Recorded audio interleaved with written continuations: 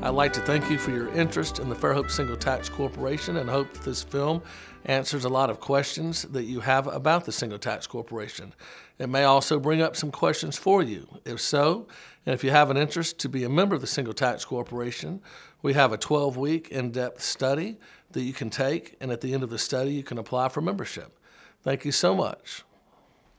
The Fairhope Single Tax Corporation in the city of Fairhope is actually an idea that was spawned some years ago in Iowa, in Des Moines, Iowa. There was a handful of reformers who were looking for something different, something better. And they followed a man named Henry George, an economist, who came up with an idea that for social reform that would help with poverty and infrastructure and how to get municipalities and people to work and live together. And they came up with some money and they decided that they would buy some land and set out to create a community. They wound up on the eastern shore of Mobile Bay after a couple of years of looking, where they purchased land in about 1894. That was the beginning of what we know as Fairhope today. A group of very creative and idealistic people came to Fairhope in 1894 to start a utopian community. And at that time in the United States, there were similar utopian communities being started in various ways, some socialist, some not.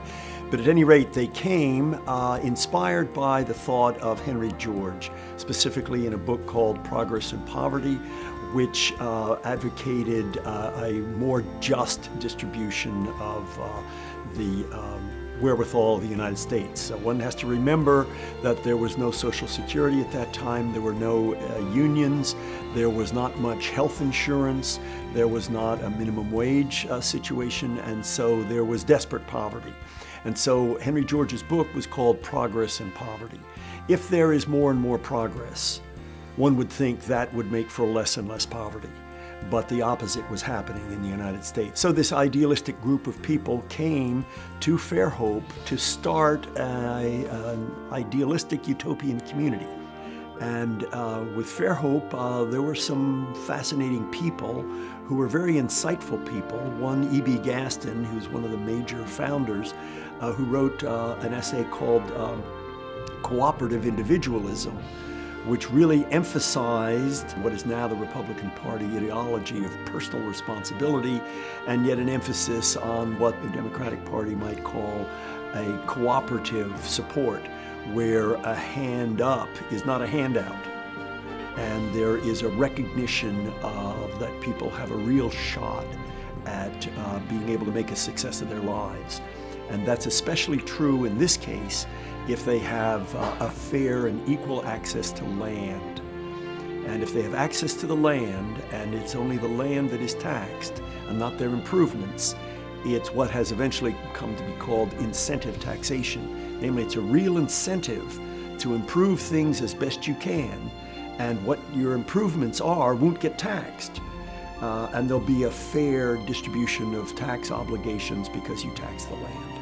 The single tax system has been modified due to the needs with laws and through time and space, but is now, it still exists and it fits for a 21st century man.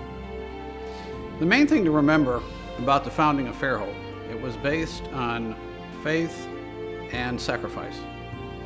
The people who decided up in Des Moines, Iowa, to form the Fairhope Single Tax Club based on Henry George's idea thought that they were going to be able to build a better world.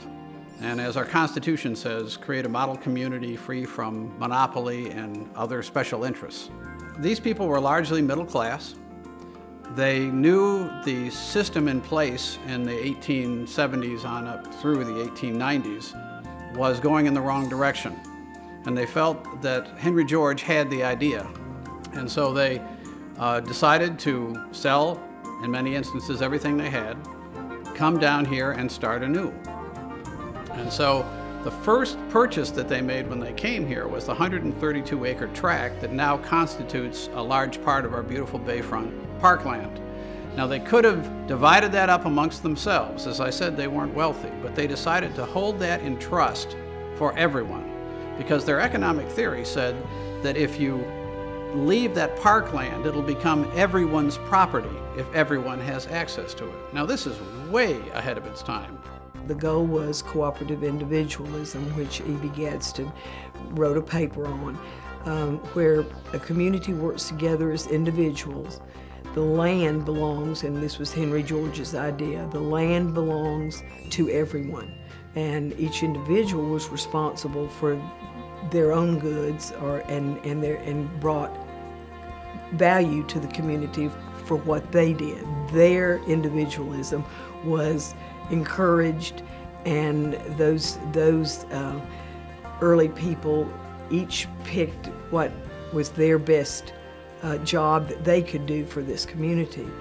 But many great things were done in those early years. These wide streets that we have in Fairhope, all the parks that we have across the bay area, all of that is set aside in perpetuity. Strong people in this community have continued for 122 years to keep it going. The founder's dream was to make a life so the individuals could just live a better life, so that the economic system would not be a burden to them, and that the political system would not be a burden to them. They had the individual in mind. The early single taxers felt that you should not penalize a person for their capital or their labor. These are things that they earned and they should be able to keep. The one thing that you should tax is the value that the community creates by building. In other words, if you build a large house, if you build a small house, if you build a medium-sized house, you are creating value that you should be allowed to keep and sell for whatever you want to. But the land underneath it, as you build all of these things, the value will rise underneath the land. So what happens if you have 4 lots and 3 people build houses out of the 4, and then when you build the houses, you have a road that comes through and you have services that come in. The 4th person, if they do nothing with their land, traditionally what happened is that person would pay very little taxes, and you'd transfer the value to the people who have used their capital and their labor to build houses and create something. But you're giving the largesse to the person who's done nothing by keeping their taxes low.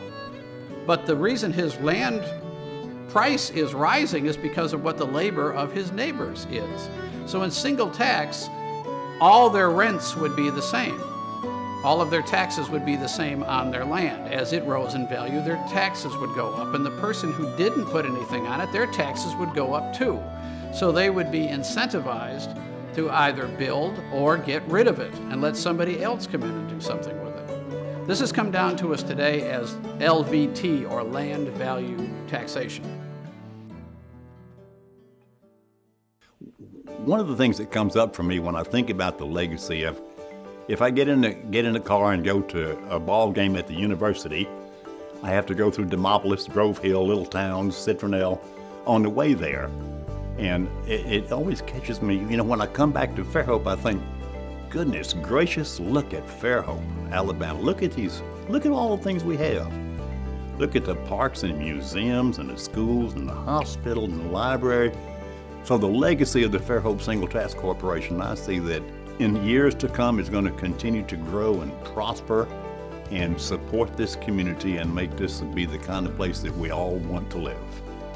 The legacy they're giving us here in Fairhope is providing things that we otherwise wouldn't be able to afford. Well, we owe single tax a lot, because actually Fairhope is Fairhope because of the single tax.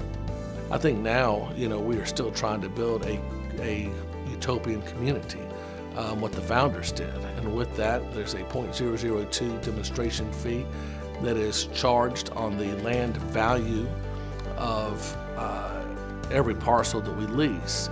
That now adds up to about $750,000 a year, and that money, 100% of, goes back into our community.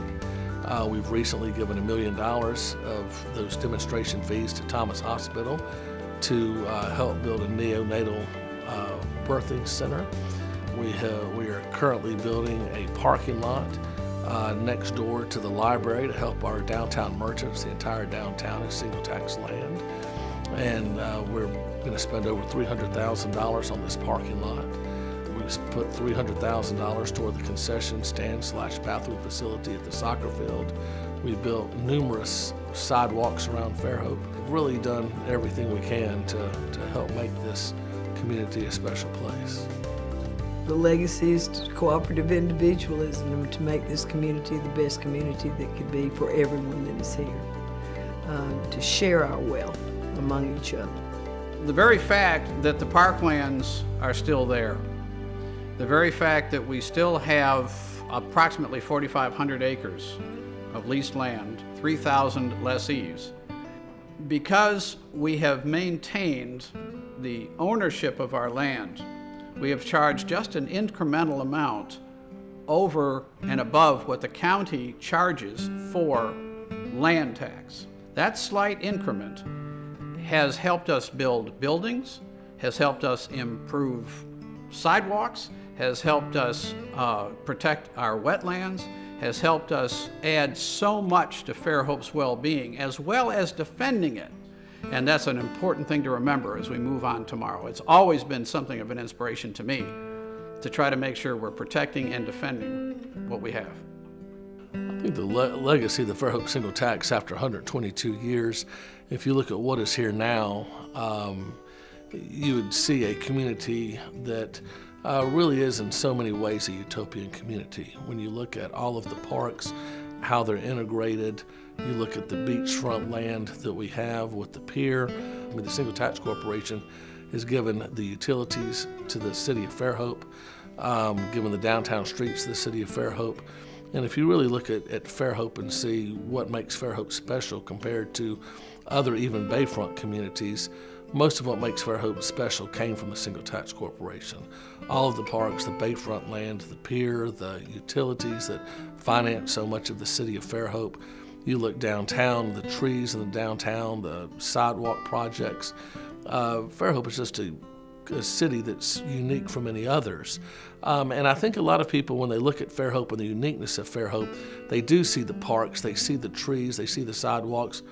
But really, probably the legacy, even more so than that, that came from Single Tax are the people that are here. The Single Tax Corporation brought so many people from all over the world to Fairhope that Fairhope was not a stagnant, backwater Alabama town. Fairhope had ideas coming from everywhere. If you look back at the legacy of people like Marietta Johnson, who started the organic school and was world-renowned, just the artists that we had, people like Anna Braun, you look at the writers that have come from this area, so much of that was due to that just melting pot of people from all over the country and in fact all over the world coming here, many of them because of the Single Tax Corporation, those Single Tax Corporation philosophies. A recognition that the corporation is a massive contribution to the town.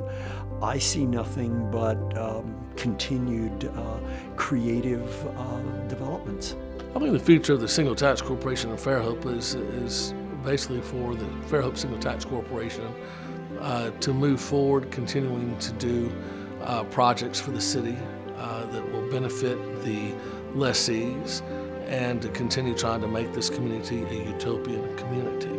We don't know what hard economic times may be coming, but we'll always have the Single Tax there as our backup. Single Tax will help Fairhope move into the future.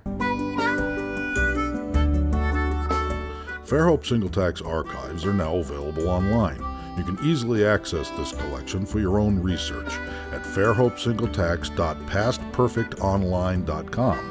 For more information about the Fairhope Single Tax Corporation, you can visit us or write to us at 336 Fairhope Avenue, Fairhope, Alabama, 36532, or feel free to call us at 251-928-8162. And there's a wealth of information at fairhopesingletax.com.